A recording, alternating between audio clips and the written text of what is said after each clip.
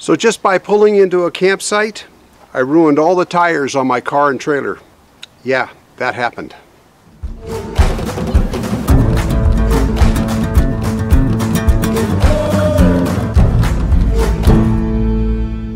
Just a few weeks back, Linda and I were on an extended road trip down through Nevada, and we pulled into a BLM campsite called Mill Creek in central Nevada. And that turned out to be a nightmare. It was a nice place. I mean, it appeared to be nice. About half the campsites were taken. The sun had already gone down, so it was kind of that twilight kind of a light. And there was there was an upper campground and a lower campground, and the upper campground was all taken, and there was a couple spots available lower. So we pulled into a campsite. I had to back in, and Linda came running up to the door, and she says, "Stop and take a look at your tires." So I did, and I got out of the car, and just in backing into that campsite, my tires had gotten, on both the trailer and the car, had gotten loaded with goat's head thorns. These are nasty thorns. They're very sharp, very stiff. They'll puncture tires, puncture rubber real easy. And the thorns were like 3/8, maybe even up to a ½ inch long, and there were thousands of them in every tire. This is my trailer tire, so these trailer tires need to be replaced.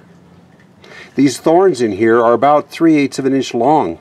This one's a shorter one, but I guarantee you some of these, they're not all that long, but some of them are. I knew immediately that we were in a lot of trouble.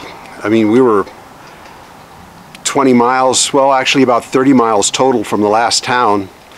But all we could do was, I pulled back out of that campsite and pulled up into the parking lot of that campground in the gravel, and we just camped there for the night.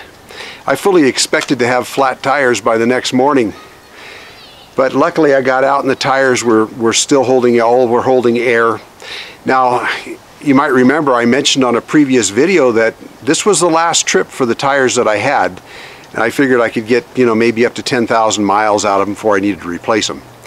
So they didn't have a lot of tread on them. You know, they were safe, but I knew that we were going to need to replace them.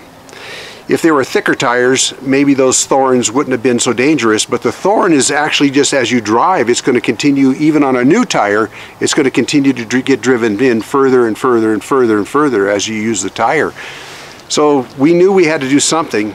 So we backtracked to, I think it's called Battle Mountain. There was a NAPA in town, and I thought the tires would go flat before I even got there. But I went in and I bought a slime kit and enough slime to do all the tires. So we were on thorns and needles for the rest of the trip. I fully expected everything to go bad during the trip, but it didn't. You know, we actually made it home, didn't get the first flat tire till about a week after we got home. But yeah, one of those thorns or several of those thorns made it through my right front tire, and I actually ended up using this kit. Let me show you how we used it, or how it works. Let me first show you what's inside here. Well, the kit, this was a $55 kit at NAPA, by the way, but it contains a tire pump, runs off at 12 volt, and the cords on it are long enough, the cord and the hose on it is long enough so you can get to any tire on your car or truck. And I ended up using this, but it also contains this container of slime here. It's a rather small container of slime. While I was there, I purchased more slime. This is another small bottle. I got several big bottles as well. I kind of ended up buying all they had on the shelf, enough to do all my tires. So, and then it contains this little tool here, which is what you need to get the cap off or pull the stem out of your tires. It's got that also, and every bottle of slime has one of those on top. So it ended up working. I got a video here I'm going to show you on how it worked. You got to make sure that after if your tire's flat, you got to make sure to rotate the tire until the valve stem comes up, at least halfway up on the outside of the tire. That's so you can pull out the Schrader valve and squeeze the slime in. And then after you do it, you have to, you try to put air in the tires, but maybe the hole is up above that or something. You need to maybe actually drive the tire for 15 or 20 feet or something to get the slime to coat the inside of the tire.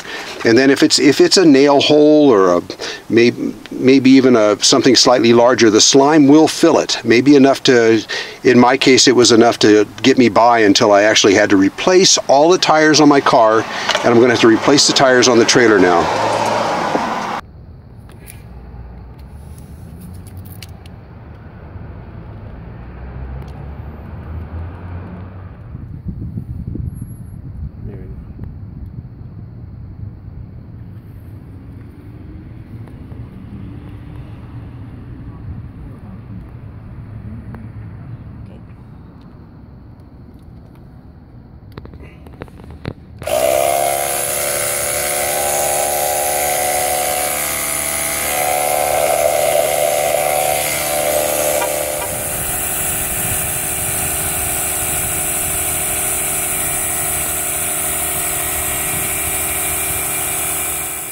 I just love the smell of new rubber.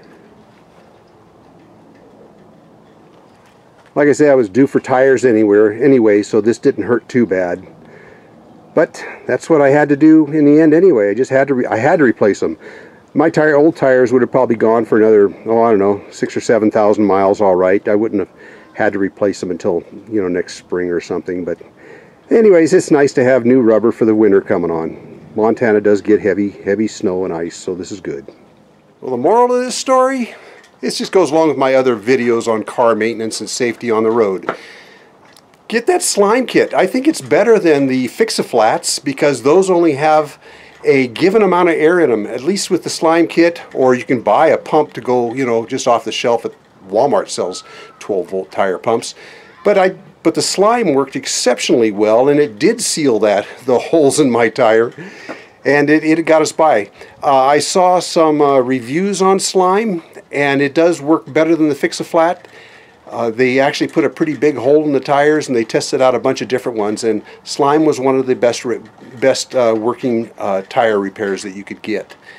So it did work. So go get that little kit and stick it in your toolkit. I think it's a good thing to have.